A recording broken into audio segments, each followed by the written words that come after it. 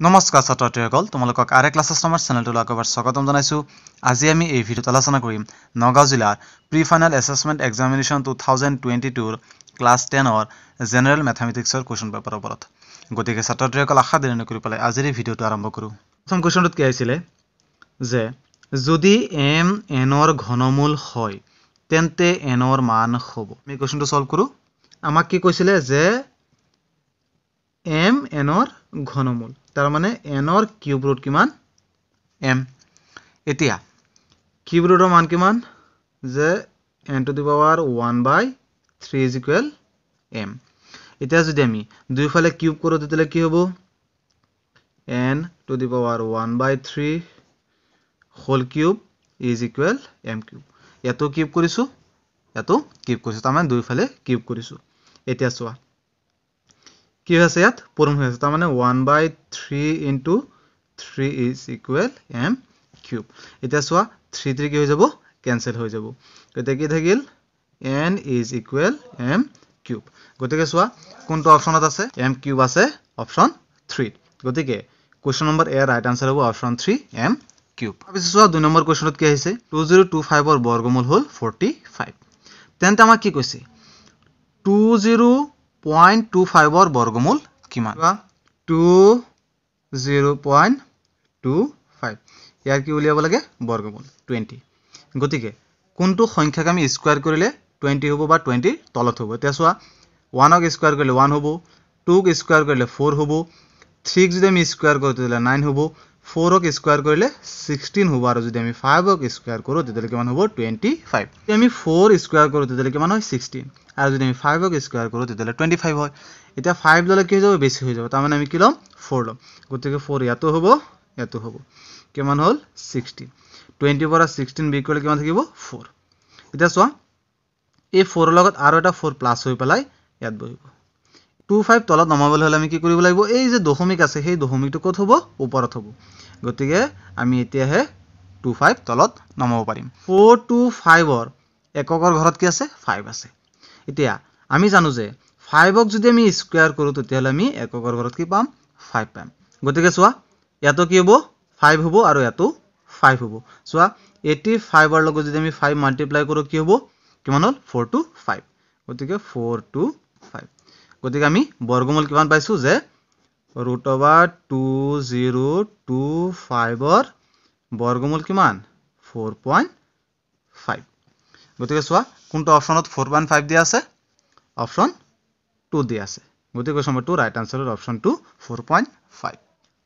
1,0 আৰু 0,1 বিন্দুৰ মাজৰ দূৰত্ব এই দুটা বিন্দুৰ মাজৰ কি উলিয়াব লাগে দূৰত্ব উলিয়াব লাগে তাৰ মানে আমি কি সূত্ৰ ব্যৱহাৰ কৰিব লাগিব দূৰত্ব সূত্ৰ ব্যৱহাৰ কৰিব লাগিব দূৰত্ব সূত্ৰটো কি আছিল দূৰত্ব সূত্ৰটো আছিল যে x2 - x1 whole square plus y2 - y1 whole square এটো হল দূৰত্ব সূত্ৰ এটা চোৱা ইয়াত কি আছে আমাক বিন্দু দুটা কি দিছে 1,0 আৰু 0,1 গতিকে কি দিছে বিন্দু দুটা 1,0 আৰু কি দিছে 0,1 গতিকে এটা চোৱা কি হ'ব x1 y1 x2 আৰু কি হ'ব y2 গতিকে ইয়াত কি আছিল x2 মান কিমান হ'ব 0 minus x1 মান কিমান 1 হোল স্কয়াৰ প্লাস মান কিমান y2 মান হল 1 minus y1 মান কিমান 0 হোল স্কয়াৰ এটা চোৱা তেতিয়ালে কি হ'ব প্লাসৰ 1 তাৰ পিছত চোৱা এটো চোৱা 1 ৰ পৰা যদি 0 আমি মাইনাস কৰি কি থাকিব 1 থাকিব তো 1 ক স্কয়াৰ কৰিলে কিমান হ'ব 1 হ'ব এটা কিমান হল 1 + 1 = কিমান √2 এটা চোৱা কোনটো অপচনত √2 দিয়া আছে 2 দিয়া আছে √2 গতিকে এই কোৱেশ্চনটো ৰাইট আনসাৰ কি হ'ব √2 হ'ব ইয়াৰ ৰাইট আনসাৰ নম্বৰ 4 ত কি দিছে যে 0 4 8 এই সমান্তৰ প্ৰগতিটোৰ 10তম পদটো হ'ব কোৱেশ্চনত আমাক এপিটো কি দিছিলে 0 4 8 এতিয়া এই এপিৰ এই সমান্তৰ প্ৰগতিটোৰ কিমানতম পদ উলিয়াব কৈছে 10তম পদ এতিয়া চোৱা 10তম পদ উলিয়াবলৈ হলে আমি কি জানিব লাগিব প্ৰথমে এৰ মান জানিব লাগিব আৰু ডি ৰ মান জানিব লাগিব এতিয়া চোৱা ইয়াত a by a1 কিমান d মান কি হয় d মান a2 পৰা a1 আমি কি কৰিব লাগে b কৰিব লাগে এতিয়া চোৱা a2 কিমান আছে 4 আৰু a1 আছে 0 গতিকে 4 ৰ পৰা যদি আমি 0 মাইনাস কৰো কি থাকিব 4 এ থাকিব তাৰ মানে d ৰ মান কিমান হল 4 এটাকে আমাৰ উলিয়াব লাগে কি 10তম পদ তাৰ মানে a10 a10ক আমি কেনেকৈ লিখিব পাৰো a + 9d এতিয়া চোৱা a ৰ মান কিমান 0 + 9 d ৰ মান কিমান 4 6 + 0 = 36 এতিয়া চোৱা কোনটো অপচন 36 আছে অপচন 3 ত আছে গতিকে এই কোৱেশ্চনটো ৰাইট আনসাৰ হ'ল অপচন 3 36 তাৰ পিছত চোৱা কোৱেশ্চন নম্বৰ 5 ত কি আহিছে ইউক্লিডৰ বিভাজন প্ৰমেয়িকা মতে দুটা ধনাত্মক অখণ্ড সংখ্যা a আৰু b দিয়া থাকিলে তাত দুটা অখণ্ড সংখ্যা q আৰু r থাকিব যাতে এতিয়া আমি সবে জানো যে ইউক্লিডৰ বিভাজন প্ৰমেয়িকাটো কি আছিল a = bq + r হয় r 0 <= r b এতিয়া চোৱা এটো কোনটো অপচনত আছে অপচন 3 ত আছে কোৱেশ্চন নম্বৰ 6 ত কি আহিছিল যে 2x + y - 15 = 0 আৰু 3x - y - 5 = 0 সমীকৰণ দুটাৰ এই সমীকৰণ দুটাৰ অদ্বিতীয় সমাধান আছে অসীম সংখ্যক সমাধান আছে কোনো সমাধান নাই আৰু ওপৰৰ এটাও নহয় এতিয়া চোৱা ইয়াৰ কাৰণে আমি কি কৰিব লাগিব a1 a2 b1 b2 আৰু c1 c2 ৰ মান উলিয়াব লাগিব কাৰণ দুটা আমাক কি দিছে যে 2x + y - 15 = 0 তাৰ পিছত চোৱা 2 নম্বৰ সমীকৰণটো আমাক কি দিছে 3x - y - 5 = 0 a1 a2 a1 / a2 এতিয়া চোৱা a1 ৰ মান কিমান a1 ৰ মান হ'ল 2 আৰু a2 ৰ মান কিমান 3 গতিকে a1 a2 ৰ মান কিমান হ'ল 2/3 তাৰ পিছত চোৱা b1 / b2 b1 ৰ মান কিমান চোৱা y ৰ লগত কোনো সহগ নাই তাৰ মানে কিমান আছে 1 আছে তাৰ পিছত ইয়াতো y ৰ লগত কোনো সহগ নাই তাৰ মানে কিমান আছে 1 আছে আৰু y টো কিটা আছে মাইনাস গতিকে কি হ'ব -1 c1 c2 c1 / c2 এতিয়া চোৱা c1 ৰ মান কিমান -15 আৰু c2 ৰ মান কিমান -5 কি হৈ আছে যে a1 / a2 ডাজন্ট ইকুৱেল কি হৈ আছে b1 / b2 এতিয়া আমি জানো যে a1 / a2 doesn't equal b1 / b2 হলে কি হয় দুটা ৰেখাই কি কৰে কটাকটি কৰে আৰু যদি দুটা ৰেখাই পৰস্পৰ কটাকটি কৰে তেতিয়া হলে কি হয় এটা অদ্বিতীয় সমাধান থাকে কোনটো অপচন অদ্বিতীয় সমাধান আছে অপচন এ ত আছে গতিকে এই কোৱেশ্চনটো ৰাইট আনসাৰ হ'ল অপচন এ নম্বৰ 7 ত কি আহিছিলে যে probability of event কিমান দিছে আমাক 0.05 তেন্তে কি উলিয়াব লাগে ই নহয়ৰ সম্ভাৱিতা আমাৰ উলিয়াব লাগে এই কোৱেশ্চনটো সলভ কৰিবলৈ হলে আমি এটা ফৰ্মুলা জানিব লাগিব আৰু সেই ফৰ্মুলাটো হ'ল যে probability of event plus probability of event complement is equal কিমান 1 এটা চোৱা ইয়াত আমাক কি দিয়া আছে ইয়াত আমাক দিয়া আছে probability of event ইয়াত চোৱা probability of event কিমান দিয়া আছে 0.05 যে 0.05 plus so probability of event complement is equal 1 minus 0.05 এফালে আছে প্লাসৰ এফালে লৈ গলো মাইনাসৰ এটা সয়াৰ পৰা মাইনাস কৰিলে কিমান হ'ব 1 ৰ পৰা যদি আমি 0.5 মাইনাস কৰো তেতিয়ালে কি হ'ব চোৱা ইয়াত কিমান থাকিব 5 ইয়াত কিমান থাকিব 9.0 গতিকে 0.95 এটা চোৱা কোনটো অপচন 0.95 দিয়া আছে অপচন 4 দিয়া আছে এতিয়া চোৱা কোৱেশ্চন নম্বৰ 8 ত কি দিছে যে থিটাৰ কি মানৰ বাবে sin থিটা = cos থিটা এতিয়া আমি চ্যাপ্টাৰ 8 ত কি পাইছো যে টেবুলটো তোমালোকৰ চ্যাপ্টাৰ 8 ত দিয়া আছে সেই টেবুলত কি আছে যে যদি থিটাৰ মান 45 ডিগ্ৰী হয় তেতিয়া হলে sin থিটা = কি হয় cos থিটা হয় sin 45 ডিগ্ৰী মান কিমান হয় 1/√2 আৰু cos 45 ডিগ্ৰী তো 1/√2 হয় কোৱেশ্চন নম্বৰ 9 ত কি হৈছিল যে তলৰ কোনটো এটা দ্বিঘাত সমীকৰণ হয় এসো চাৰিটা অপচন দিয়া আছে এতিয়া অপচন 2 ত কি দিয়া আছে চোৱা যে x + 1 whole square = 2 whole into x - 3 এতিয়া দ্বিঘাত সমীকৰণ হবলৈ হলে আমি জানিব লাগিব যে দ্বিঘাত সমীকৰণৰ সাধাৰণ আৰ্হি কি আছিল দ্বিঘাত সমীকৰণৰ সাধাৰণ আৰ্হি আছিল ax² + bx + c = 0 যদি এই সাধাৰণ আৰ্হি থাকে তেতিয়ালে কি হ'ব এটা দ্বিঘাত সমীকৰণ হ'ব এটা অপচন 2 টো আমি প্ৰথমে কৰি চাম অপচন 2 ত কি দিয়া আছে যে x + 1 whole square = 2 whole into x - 3 এতিয়া চোৱা ইয়াত কি হ'ব x + 1 হোল স্কয়াৰ = কি হ'ব x² + 2a এর মান কিমান x b এর মান কিমান 1 প্লাছ বি স্কুৱেৰ হয়নে গতিকে 1 square is equal 2 into x is equal 2x আৰু 2 ইনটু 3 ইজ ইকুৱেল 6 এতিয়া চোৱা x square plus 2 into 1 is equal 2 আৰু লগতে কি পূৰণ হৈ আছে x plus 1 is equal 2x minus 6 এতিয়া চোৱা কি হ'ব ইয়াত 2x আছে ইয়াতো 2x আছে গতিকে কি হৈ যাব কেনসেল হৈ যাব এটা সো কি থাকিল x স্কয়ার যদি 6 টু ইফালে লৈ আহু তেতিয়ালে কি হৈ যাব প্লাসৰ হৈ যাব গতিকে প্লাসৰ 6 আৰু প্লাসৰ 1 ইজ ইকুৱেল কিমান প্লাসৰ 7 ইজ ইকুৱেল কিমান 0 এতিয়া সোৱা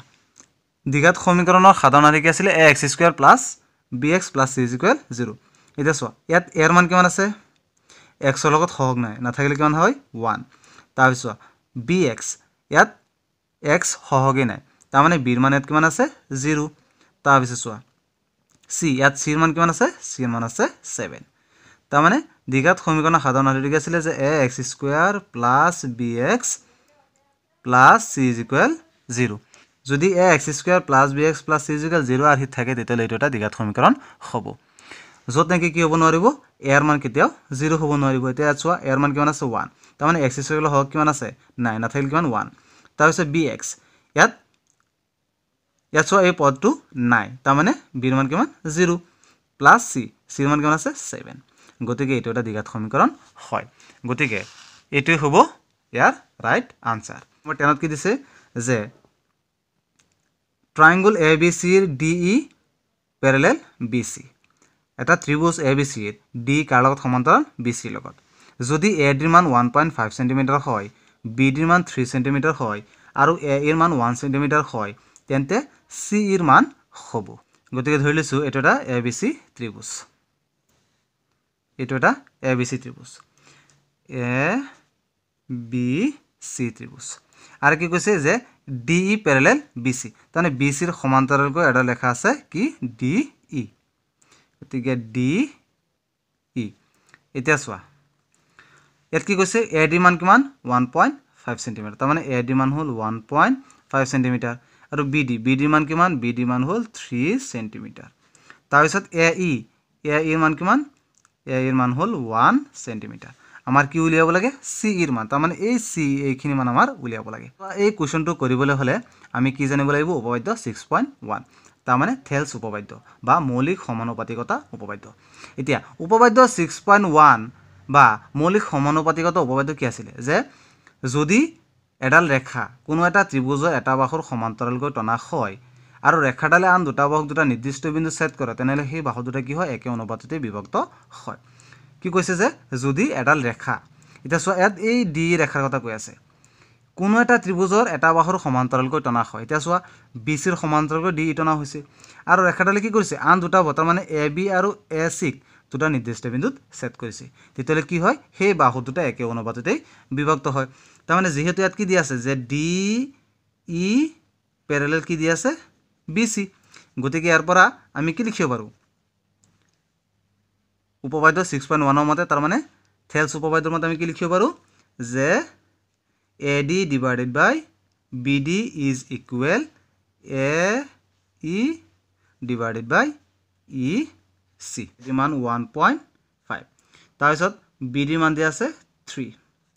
আৰু AE ৰ মান দিয়া আছে 1 আমি উলিয়াব লাগে EC প্ৰশ্ন আমাক কৈছে C গতিকে ইয়াত আমি EC নলম ইয়াত কি লম CE লম গতিকে ইয়াতো কি হ'ব CE লব লাগিব গতিকে ইয়াতো কি হ'ব CE equal 3 divided by 1.5 এতিয়া 1.5 3 কেবাৰ যাব দুইবাৰ যাব গতিকে কি হ'ব যে CE is equal 2 cm এতিয়া চোৱা কোনটো অপচন 2 cm দিয়া আছে অপচন 3 দিয়া আছে কোৱেশ্চন নম্বৰ 11 ত কি আহিছে যে প্ৰত্যেকৰে আয়তন 64 ঘন সেন্টিমিটাৰ বিশিষ্ট দুটা ঘনক কেটা ঘনকৰ কথা কৈ আছে দুটা ঘনক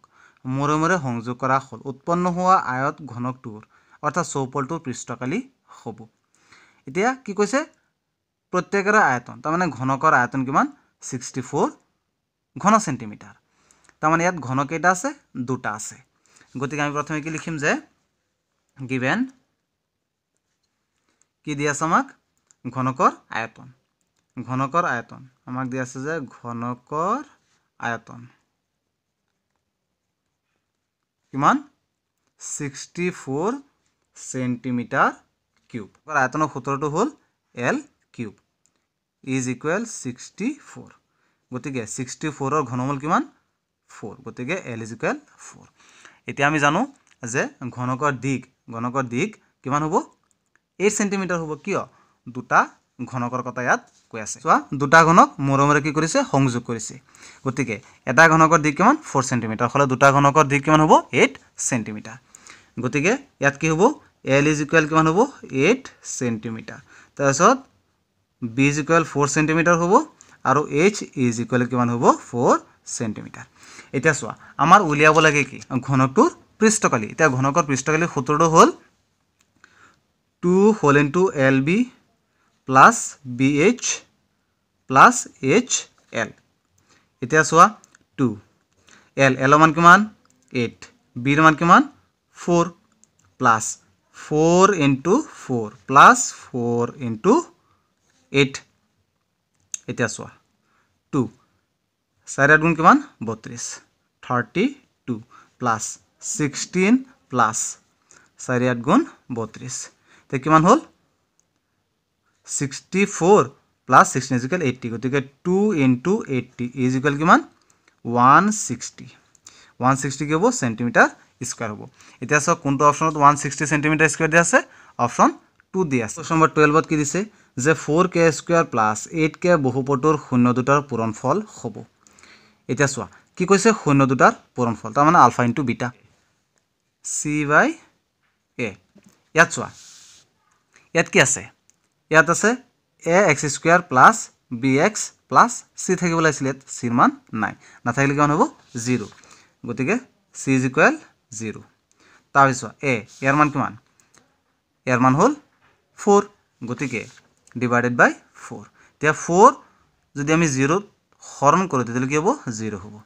এতিয়া সব কোনটো অপচনত 0 আছে অপচন এ 0 আছে গতিকে এই কোৱেশ্চনটো ৰাইট আনসাৰ অপচন এ 0 এখিনি আসলে নগাঁও জিলাৰ class 10 pre final assessment examination 2022